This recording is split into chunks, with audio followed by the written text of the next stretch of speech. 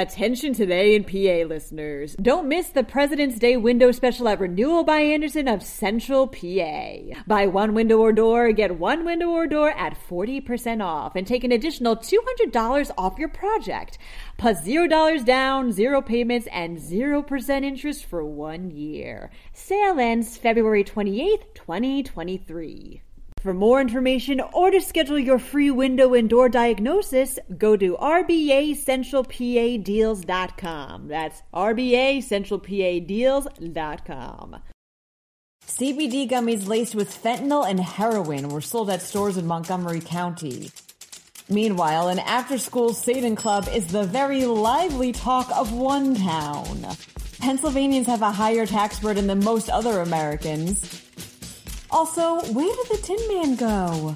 I'm Claudia Dimuro, and you're listening to Today in a PA. Montgomery County District Attorney Kevin R. Steeler is calling it, quote, a public safety nightmare, reports the Reading Eagle.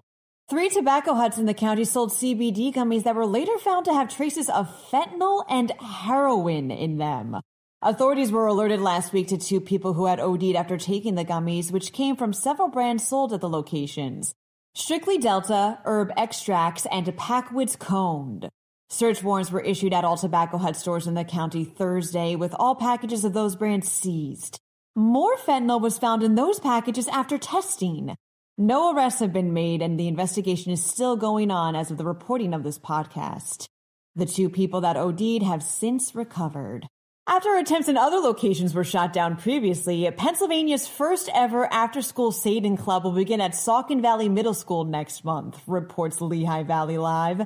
And it has, to say the least, the area talking. District policy plus a federal Supreme Court ruling dictates that if a district allows one outside organization to use its facilities, it has to open up to every outside organization. As the district allows for a Christian organization to operate on its grounds after school, Superintendent Jamie Flassati concluded that the after-school Satan Club should be allowed to as well, a reasoning that some residents agree to.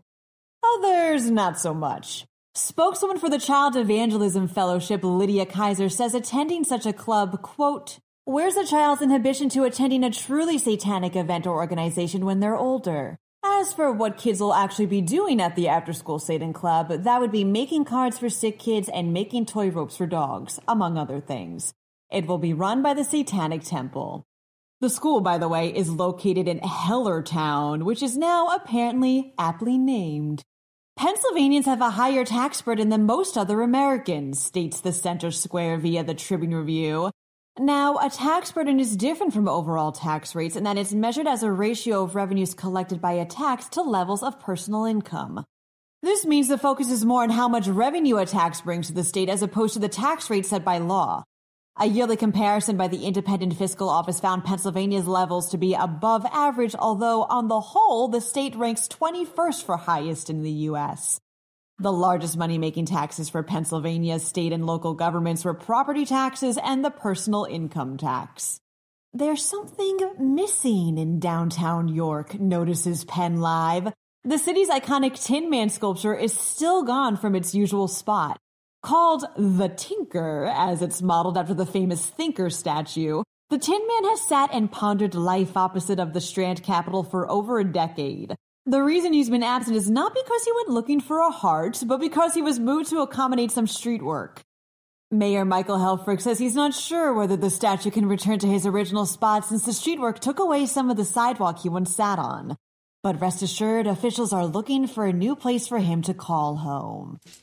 That wraps up today's episode. For even more news, drop by PennLive.com. And please remember to rate this podcast in either Apple or Amazon and to leave it an honest review if you can. Thanks ahead of time, and as always, thanks for listening.